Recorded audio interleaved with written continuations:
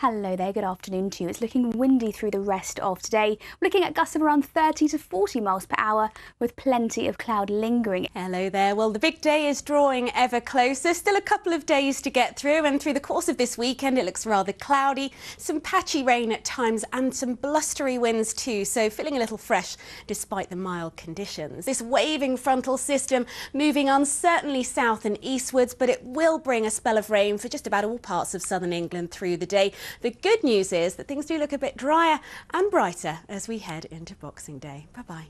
Joe's in Leeds for hers tonight. And Joe, apparently you're on what's called the city's best decorated street, aren't you?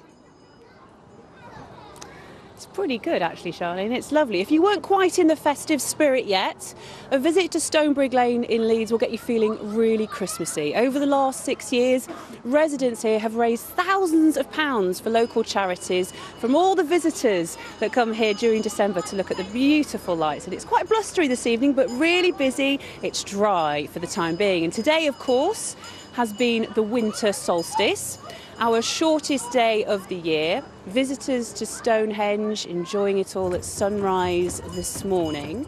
The solstice itself occurred at 3:27 a.m. and from tomorrow, very gradually, our days will start to get a little bit longer again, but we won't really notice it for a while. Now, if you're starting to think about Christmas Day itself and getting out and about, I do have to warn you there's plenty of weather arriving, particularly across England and Wales. A system will move in during the day, bringing rain and rather blustery winds for many parts of the country. Further north, in Scotland, cold air will dig in and we will see some sleet and snow at higher and lower levels during the day. So there's the real possibility of a white Christmas, particularly for central parts of Scotland. Christmas Day, that colder air beginning to dig into the north of England, but it's very unlikely many of us will see any snow further south. Now let's take a look at the details for this weekend.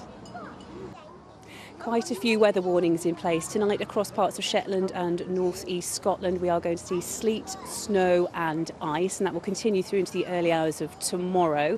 Elsewhere, England, Wales, Northern Ireland, a little milder, blustery showers through the course of the weekend, and temperature-wise it feels mild in the run-up to Christmas.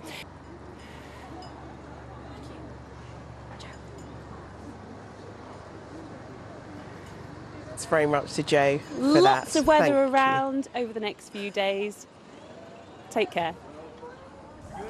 Oh, we just kept missing each other, but thanks very much, Joe, for that. It looks like being less of a white Christmas, more of a mild Christmas, really. Incredibly mild. Could be the mildest Christmas Eve on record.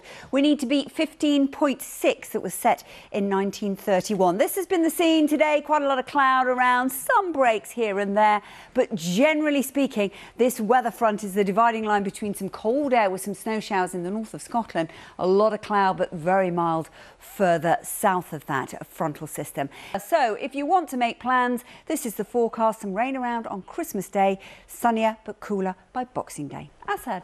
Louise, thanks very much and a Merry Christmas to you. Hello there. Full Christmas forecast coming up in just a moment. First of all, I thought we'd start off with these rare nacreous clouds that are once again being spotted overhead in the UK. These form really high in the Earth's atmosphere, between 13 and 19 miles above the ground. That's 2 or 3 times the height at which aeroplanes fly at, and you need temperatures in this part of the atmosphere to be at minus 78 Celsius or even colder. Normally that really cold air is concentrated around our polar regions, but right now it's moved a bit further southwards and it's cold enough across the UK for the next week or two to see some of these rare clouds. Best chance before sunrise or just after sunset, so eyes to the skies.